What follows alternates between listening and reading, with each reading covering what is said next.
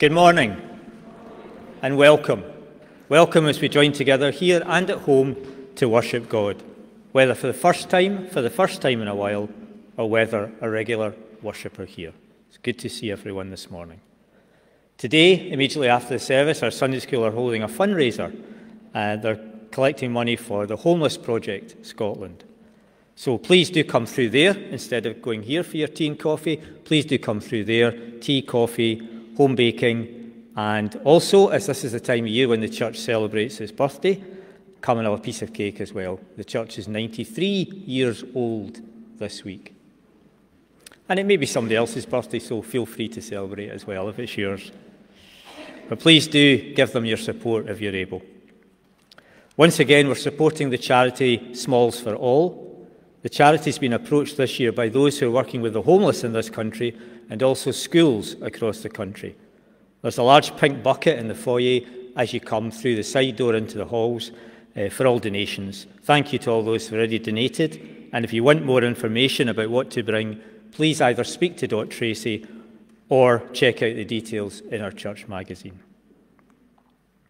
Our warm space has started. It's on a Tuesday from 1 o'clock to 3 o'clock in the St Mungo Hall. Soup, tea and coffee, and a chance for a chat in a warm environment. No charge is made. Please pass the word around. It's with sadness that I have to announce the death of Billy Duncan. Billy is the son of former elder Jim Duncan. His funeral will be this Wednesday, 8th of February, at 1 o'clock at the Lynn. And our thoughts and prayers are with Billy's family and friends at this time. You may remember I recently announced the death of Mrs. Catherine Hogg. Catherine's funeral will take place this Wednesday, the 8th of February, at 10:45 at Dildowie Crematorium. And our thoughts and prayers continue to be with Cathy's family and friends at this time. Last week I announced the death of Mrs. May Davidson. May's funeral will be on Wednesday, the 15th of February, so that's a week on Wednesday, 3 o'clock at the Lynn Crematorium. And our thoughts and prayers continue to be with May's family and friends at this time. And finally, can I welcome to lead us in worship this morning the Reverend Anne Deacons, who's Minister of Croftfoot United Free Church. Welcome back, Anne. Thank you. It's good to have you here, and we look forward to your message to us this morning.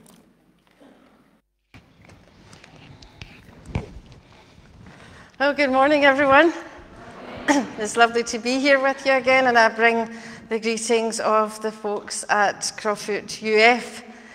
It's always nice to go somewhere different and see some new faces or old faces. I don't know what's the best thing to say there, but before I forget, today are hymns. Now, some of them you maybe not had before, or you've maybe had them a long time ago, and you just need a wee reminder.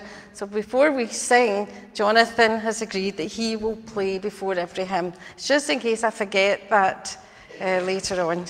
But because I'm like that, I do forget. But let's come before the Lord in our worship. Our call to worship is from Matthew 28.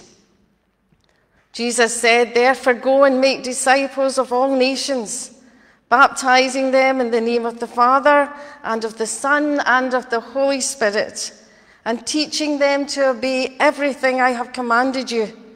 And surely I am with you always, to the very end of the age."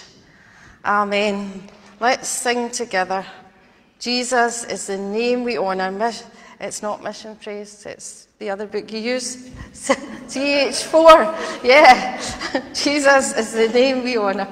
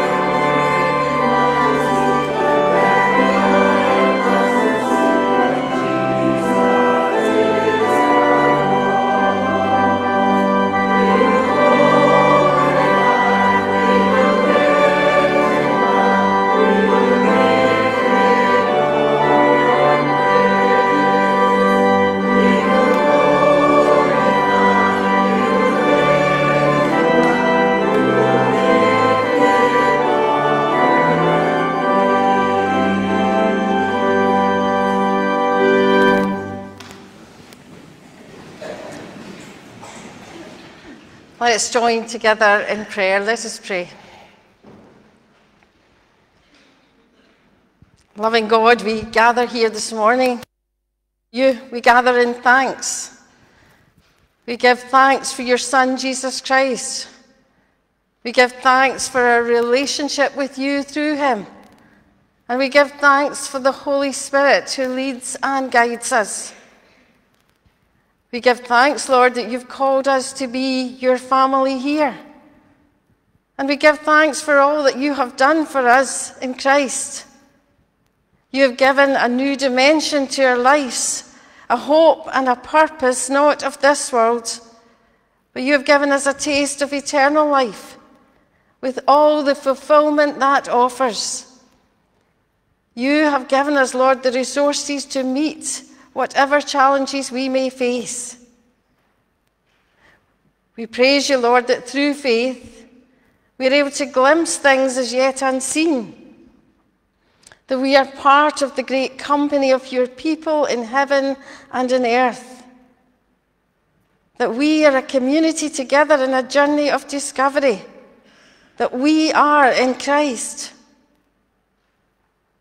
But we thank you also that you've given us life in this world. You've called us to serve you in a particular place and time, that we are Christians here in Kings Park. And it's an honour, Lord, to serve you here.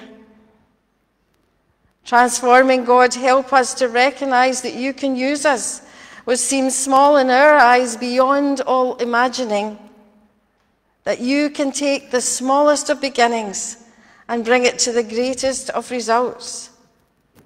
Teach us that you can use others, that you can use us, and that you can use anyone. Teach us to live not by our values, but by yours.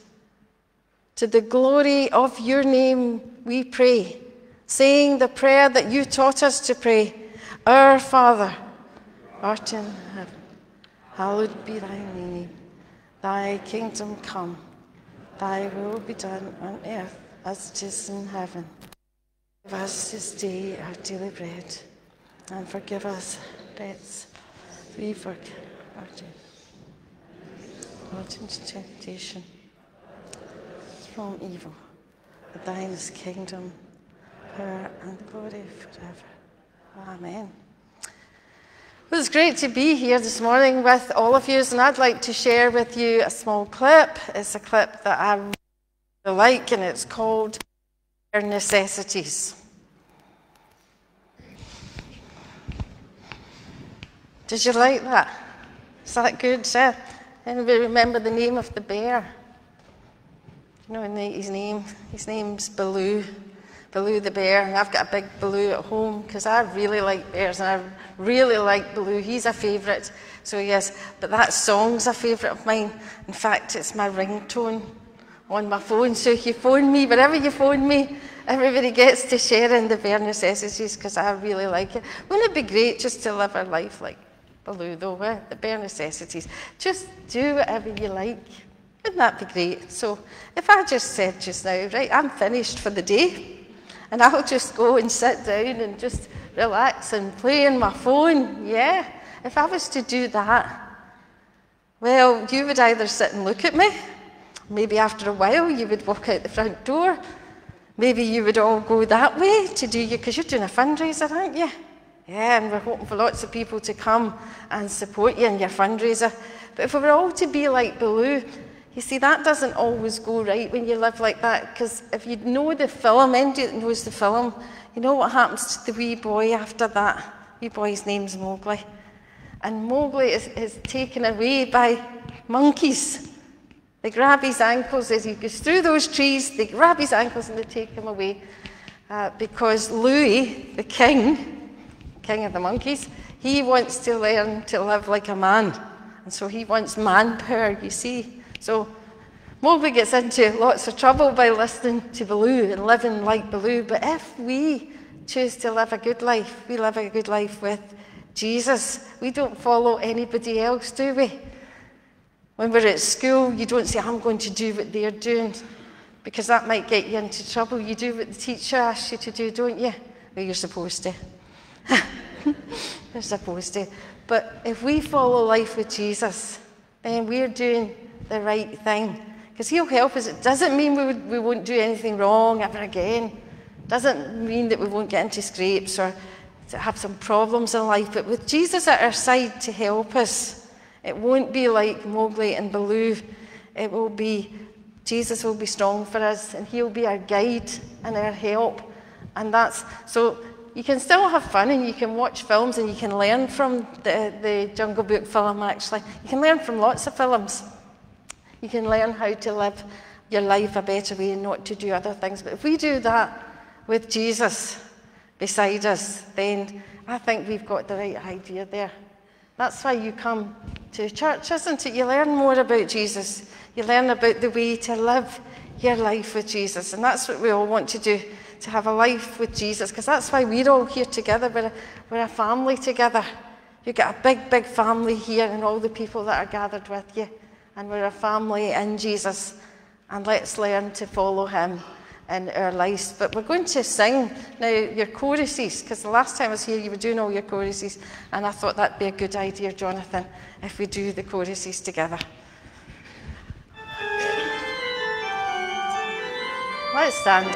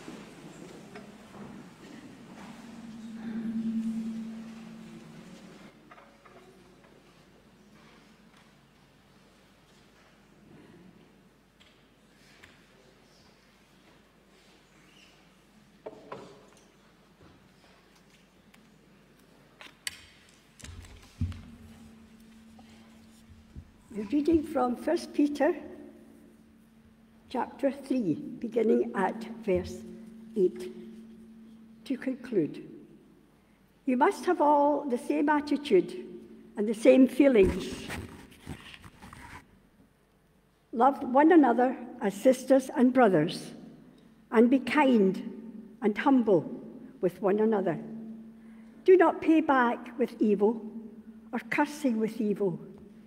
Instead, pay back with a blessing, because a blessing is what God promised to give you when He called you. As the scripture says, whoever wants to enjoy life and wishes to see good times must keep from speaking evil and stop telling lies. They must turn away from evil and do good. They must strive for peace with all their heart. For the Lord watches over the righteous and listens to their prayers, but He opposes those who do evil. Who will harm you if you are eager to do what is good? But even if you should suffer for doing what is right, how happy you are. Do not be afraid of anyone, and do not worry. But have reverence for Christ in your hearts and honour Him as Lord. Be ready at all times to answer anyone who asks you to explain the hope you have in you. But do it with gentleness and respect. Keep your conscience clear, so that when you are insulted, those who speak evil of your good conduct, as followers of Christ, will be ashamed of what they say. For it is better to suffer for doing good, if this should be God's will, than for doing evil. For Christ died for sins once and for all, a good man on behalf of sinners, in order to lead you to God. He was put to death physically, but made alive spiritually. And in his spiritual existence, he went and preached to the imprisoned spirits. These were the spirits of those who had not obeyed God when He waited patiently during the days that Noah was building his ark. His boat.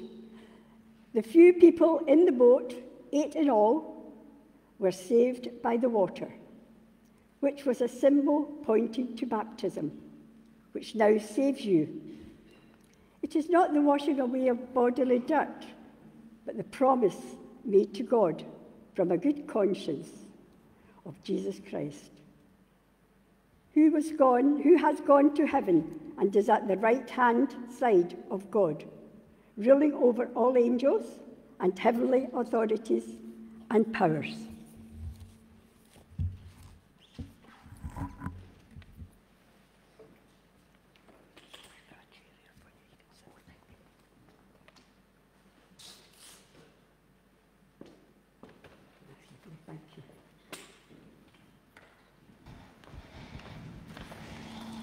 Good idea. It's a great reading to follow on from the bare necessities, because it's the exact opposite, isn't it, of what Baloo's saying. He's saying that anything goes, whereas the reading from Peter tells us the way to live our life in Christ. And yet it ends with talking about baptism for the people of Noah's time, those who weren't in the ark. The New Testament sacraments instituted by Christ are baptism and the Lord's Supper. And the act of baptism is a physical representation of a new believer's old life being buried with the Lord and then raised to walk in the newness of life. Jesus died, was buried, and resurrected. And the Christian identifies with Jesus by being immersed into the water of the baptism, or the baptism of children, symbolizing death from old to new. And then being lifted up out of the water, or marked by the water in infant baptism, so that when the child accepts Christ, we live a new life to live a new life in a glorified new body in eternity eventually. But we live a new life in Christ. It's the one thing we want to do. If we're not baptized as a child, we want to come to the Lord for baptism, or we take our baptism as a child and unite it with the Holy Spirit to be baptized in Christ. The physical practice of baptism is not found in the Old Testament, but Peter himself mentions it in this reading. And it's found in Genesis. God waited patiently in the days of Noah while the ark was being built. In it, only a few people, 8 in all, were saved through water. It was the boat in the water that saved their lives. It saved them from drowning. This water symbolizes baptism. And for us, water symbolizes baptism now. It's not the removal of dirt from the body, but the promise of a clear conscience, as Peter says. A clear conscience towards God. It saves you by the resurrection of Christ. Noah and his family going through the waters of the flood symbolizes New Testament baptism. That's what Peter is telling the people who read his letter. Peter links our salvation to the story of Noah, using the waters of the flood as a type of baptism. Noah was saved through water. It's salvation for Noah, just as salvation for us is baptism. The difference is that Noah's salvation through the ark was temporary, and our salvation through Christ in our baptism is eternal. Now, Peter here immediately explains that he's speaking spiritually. He says it's not the removal of dirt. It's a spiritual action. It's not washing flesh. It's spiritual. Our conscience is washed. All the water in the world that we have could not take away our sin. What makes baptism significant is not the fact that we get wet, but what happens on the inside. And that's exactly what Peter says. What makes baptism significant is the pledge or the answer of a heart that is right with God. So when a child gets baptized and their heart is right with God as they grow up, the baptism and the Spirit unite. Peter here is telling the folks who are reading and us today that baptism in Christ is where your new life begins. And many of us growing up in the church have been baptized as children. But we must remember those moments when you suddenly realize that Christ has come off the paper of the Bible and into your heart. And that's when the Holy Spirit and that baptism, adult or child, actually works together and gives you not the bare necessities of life, but gives you everything that you need for life. If you were baptized as a child, someone took you there. It could have been parents, could have been an aunt, a grandmother. Someone did that for you, and we should give thanks for each and every person who took us to be baptized as a child, to give us that special moment of knowing Jesus in our hearts through his Spirit. And for those who were baptized as adults, well, you made that choice yourself, and hallelujah. When you came to Christ in the water and the Spirit to have a right heart. Every Christian since Jesus' ascension has used baptism, Christ himself, to show us the way. For he never needed to be baptized, but he showed to each and every one of us the way to God through the water of baptism and the Spirit in baptism.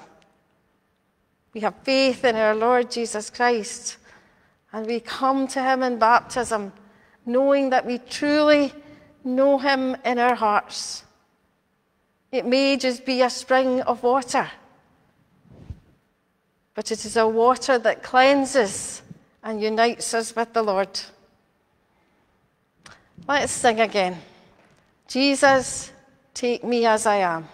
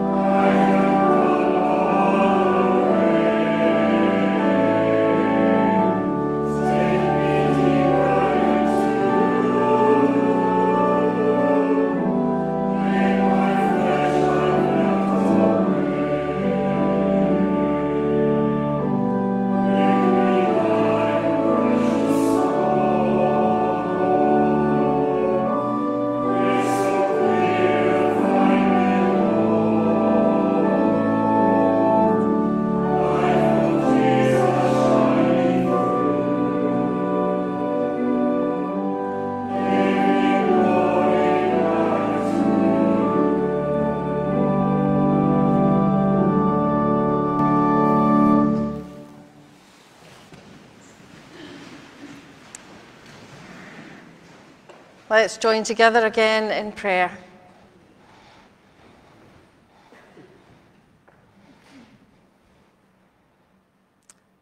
Living God, we come into your presence once more in prayer.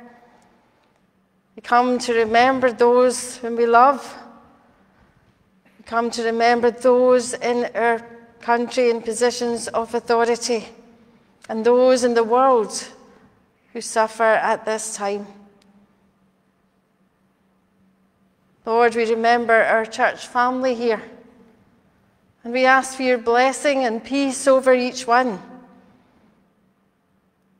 Lord, there have been difficult days here as we've said goodbye to people that we care for, knowing that they are in your presence now, though, Lord, and we praise you for that. And now we remember Billy. We ask for your blessing and peace and comfort over his family. Be with the fellowship here as they join together, Lord, to give thanks for his life. Father, you gave us life, and you gave us life in Jesus Christ in all its fullness. And we give thanks to all who have gone before us to be with you, to know that fullness complete.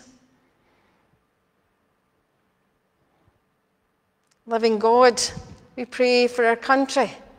We pray for the leaders of our country.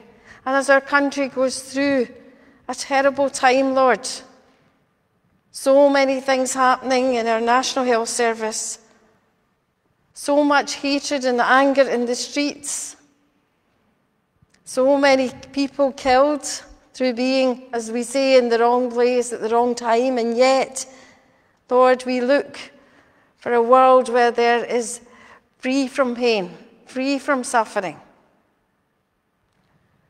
We pray for our National Health Service and the burden that the staff are under. We ask that you be with each one of them through the times of fatigue and tiredness. For the many people who go, Lord, to hospitals, we ask that you give them patience as the staff try to help them. We pray for the police force, Lord, always in danger these days with the difficulties their work involves. Give all of them, Lord, the integrity and courage, patience and resolve they need, and grant them your strength and your protection. Lord, we think of our schools today. We think of the teachers and the head teachers and lecturers, those involved in all areas of education. They are entrusted with the shaping of the lives of young people. And yet many young people struggle, Lord. They struggle to attend school. They struggle at times to think that, well, school, that's not going to help us. They want to be adults too soon, Lord. Give all teachers an insight and an understanding. Give them space to communicate their knowledge. And give their students an awareness that this is preparation for their future life, to grasp it with both hands.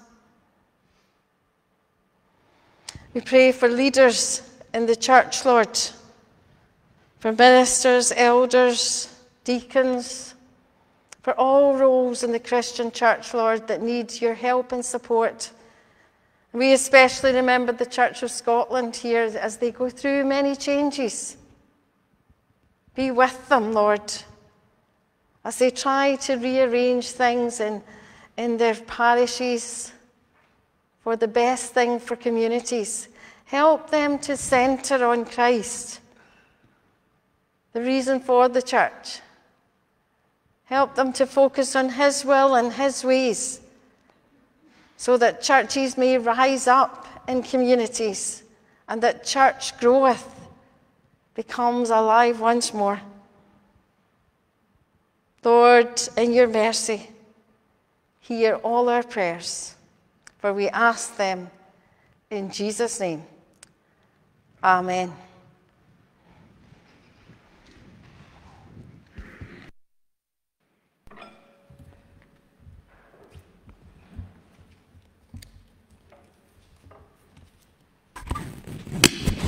Oops.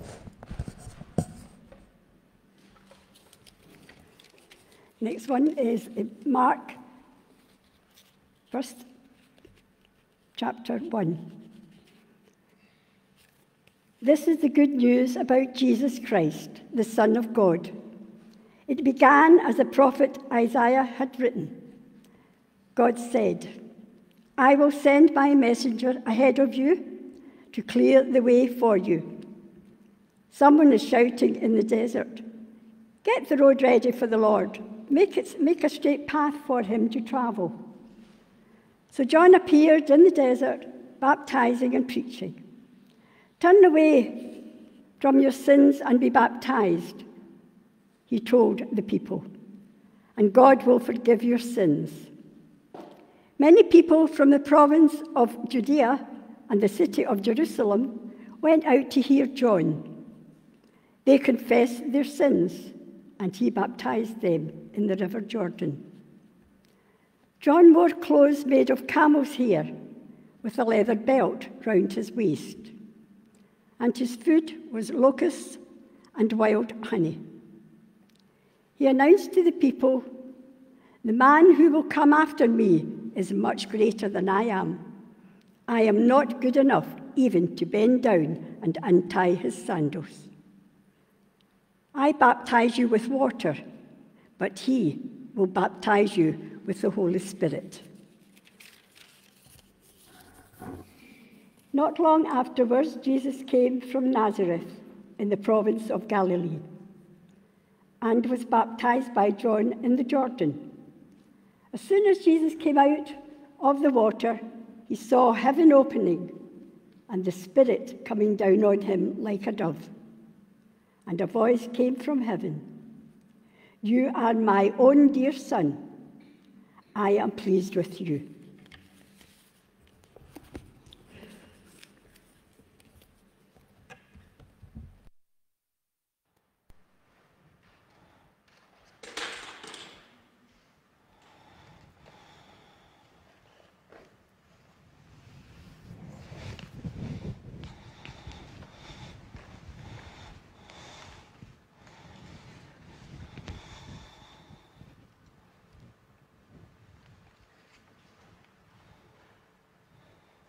Let's sing together again.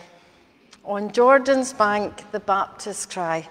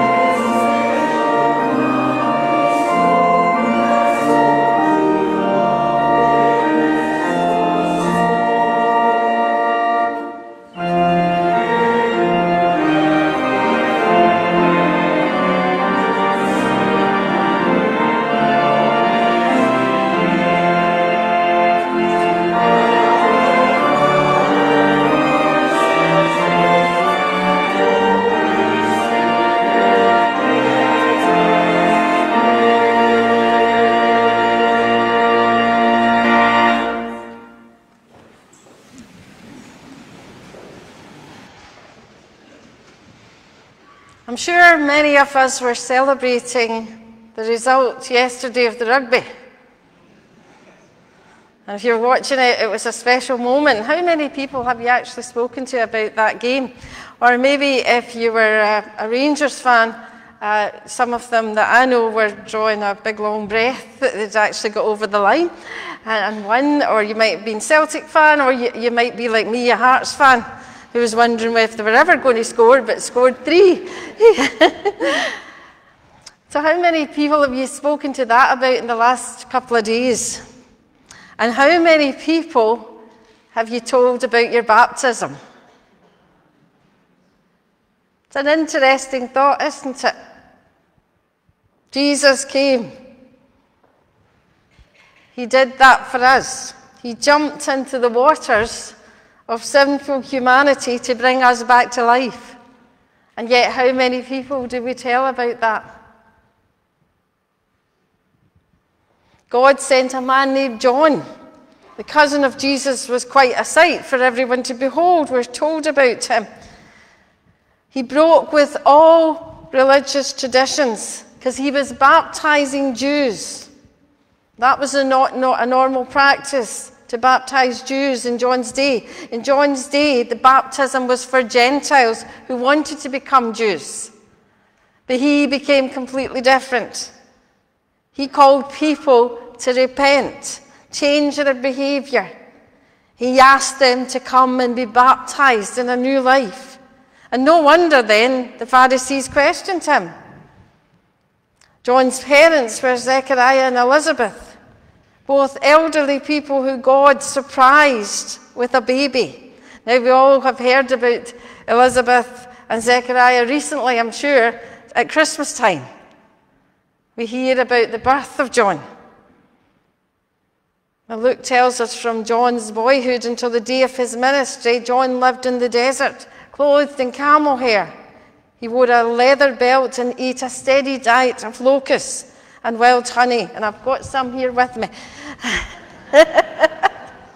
Maybe not, locusts and wild honey. John offered a fire and brimstone call to repentance. He challenged people to change their lives, to change their behavior, and to prepare the way for the Messiah. Mark's Gospel tells us that Jesus traveled from Nazareth to the Jordan River, and once there, Jesus steps into the water for that baptism that he didn't need.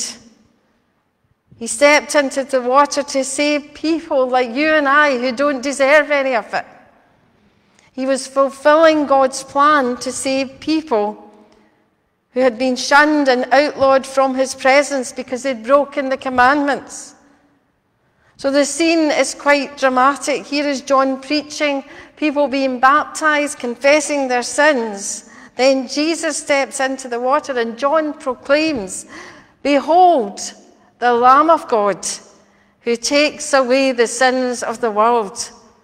What a statement. What a statement, and what a reaction he must have got to that. And those words were the beginning of our restoration, to bring us back into a relationship, a friendship with God.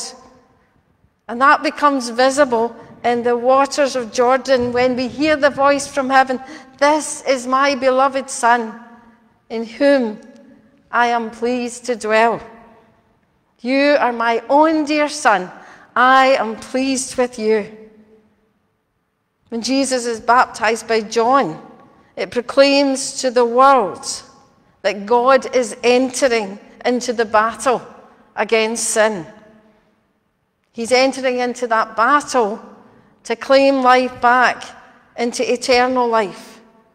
He's battling against the power of the devil, as Jesus did after his baptism when he went into the desert. God is declaring his place with Jesus Christ. By Jesus' baptism, he's entering and lifting that sin so that he can lift that sin the whole way to the cross. And then on into his miraculous resurrection so that we could be saved. Today, us. That we, each and every one of us, can say in our baptism of the water and the Spirit, we are saved in Jesus Christ.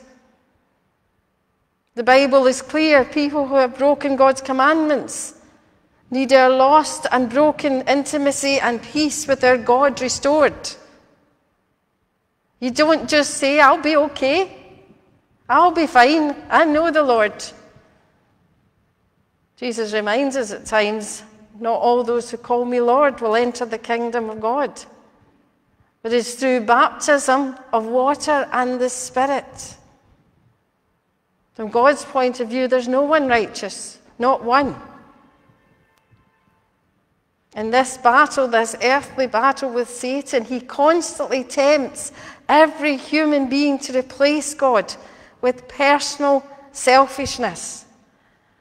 Because bobbing around in the water like Baloo sometimes is very attractive, isn't it? To sit back and do nothing. But John was calling people to repent. Jesus himself begins his ministry with the words, "Repent, the kingdom of heaven has come." Remember when he opens the scriptures and he says it's fulfilled today? This is the moment. C.S. Lewis has a definition of repentance. Fallen mankind is not simply an imperfect creature who needs improvement. He is a rebel who must lay down his arms. Laying down your arms, surrendering, saying you're sorry, realizing that you've been on the wrong track, and getting ready to start life over again on the ground floor. This is the way out of our mess. The process of surrender called repentance. Now, repentance is no fun at all, says C.S. Lewis. It's something much harder than merely eating humble pie.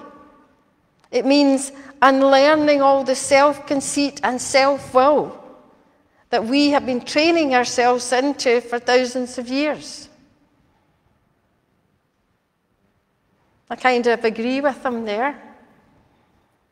That's our own selfish life, isn't it? We can be selfish. We can look out for number one always. And Jesus is calling us to look in the mirror. You look in the mirror before you leave the house. You look to make sure, I always make sure my collar is down because I have a habit of leaving my collar up at the back. But Jesus is saying to us, no, have a good look at yourself in the mirror. He says that to me, look at yourself in the mirror, Anne. Do you see me back? That's what he says to all of us. Because in Jesus we see how beautiful God made us. You see, if you see past all that destruction that sometimes we do, God says, look, I made you and I will restore you. Just join with me. So in baptism, we're returning home. The Apostle Paul writes, to be in Christ is to do life in a new selfless style of living. Baptism, it gives us a new relationship with God. For just as the Holy Spirit was in Jesus in his baptism, so we too have that same Holy Spirit. Imagine that. It sometimes sounds like a lie, doesn't it? We have the same Holy Spirit which fell upon Jesus. But we do, because God is good. And God blesses us and gifts us. We could not believe that Jesus is our Saviour if the Holy Spirit had not touched our heart and mind with the gospel. It would just be words. The Apostle Paul writes, no one can say Jesus is Lord and really mean it unless they've been touched with the baptism of water and Spirit. Did you realize that your baptism was that important? Or is it just something that happened to you when you're not aware of it? Your baptism, my baptism, is important to God. It's important to bring the water and the Holy Spirit together and ignite a fire in us. Because the water doesn't put the fire out, it blesses the fire. The good news of the gospel is that we can do nothing to make ourselves more acceptable to God over and above what Jesus has already done at Calvary. By trusting in the blood of Jesus shed on the cross, we trust in him for our new life. But we have to do something for that. We have to testify that we've been baptized by Christ through water and Spirit. How does that work then in life, though?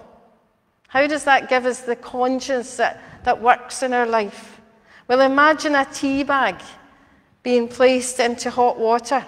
Slowly the tea bag begins to mix with the water, making the tea and the water one. The same thing happens for us when the Spirit of Jesus enters into our inner being. He joins himself to the inner spirit, to our minds, our will, and our emotions. When Jesus speaks to you and me today, he does so through the words of Scripture. He speaks to our minds. He gives us a nudge at times to point us in the right direction again. That's why we should read Scripture daily. That's why we should pray daily, so that we will hear God's word and hear God's voice for ourselves, that we'll hear God in our own lives.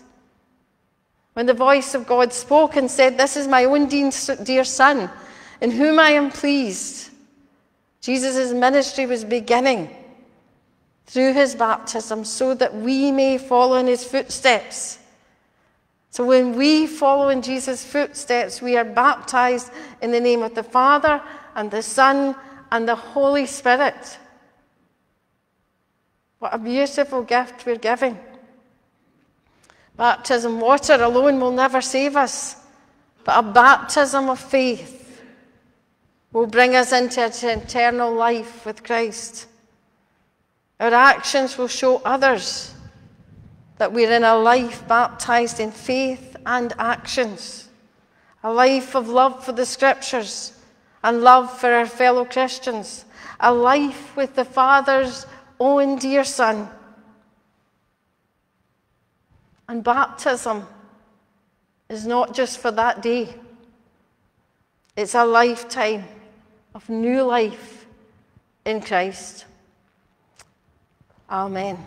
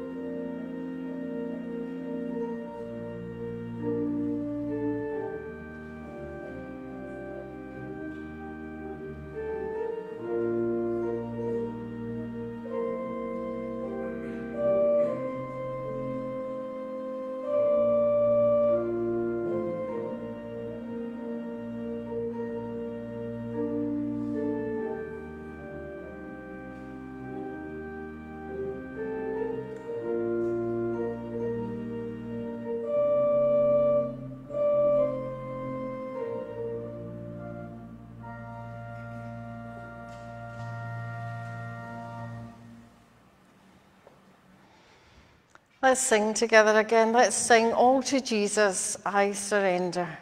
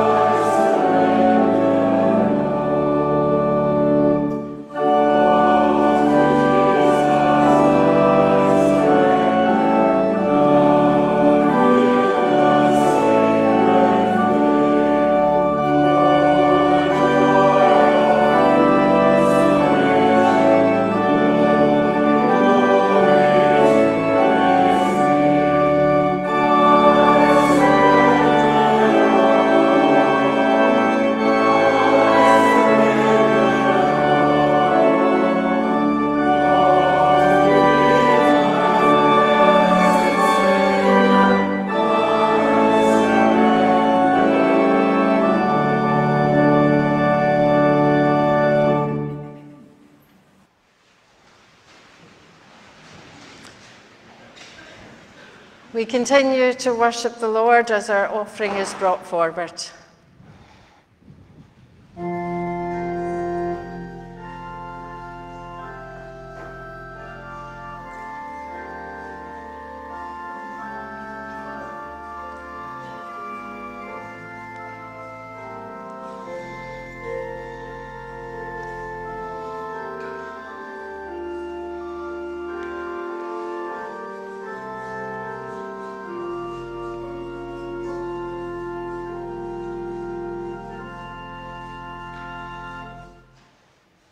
I'd like us now to just take a moment to think about our life with Christ, our baptism with Christ, our relationship with him, and give thanks to him for all that he has done as we just reflect and listen to the river.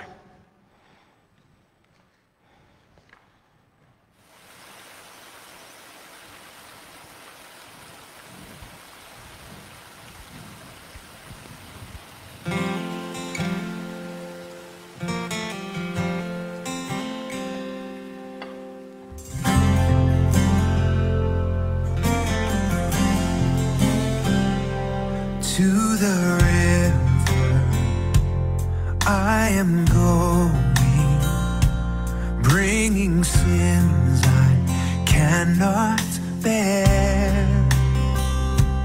Come and cleanse me, come forgive me. Lord, I need to meet you there. Precious Jesus, I am ready to surrender every care. Take my hand now, lead me closer. Lord, I need to meet you there.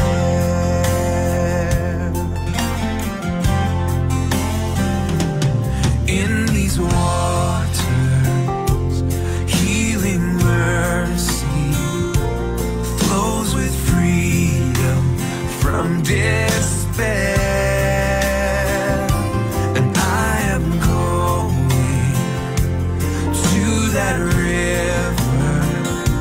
Lord, I need to meet you there. Precious Jesus, I am ready to surrender every care. Take my hand now, lead me closer. Lord, I need to meet you there.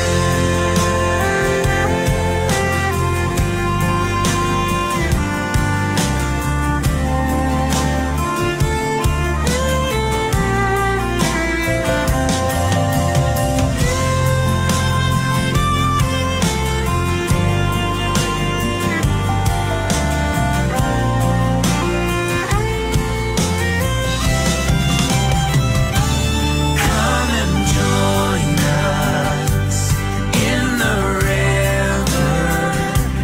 Come find life beyond compare. And he is calling, he is waiting. Jesus longs to meet us all there. Precious Jesus, I am ready to surrender every care. Take my hand now, lead me closer. Lord, I need to meet you there.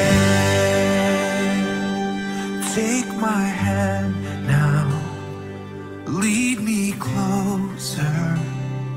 Lord, I need to meet you there.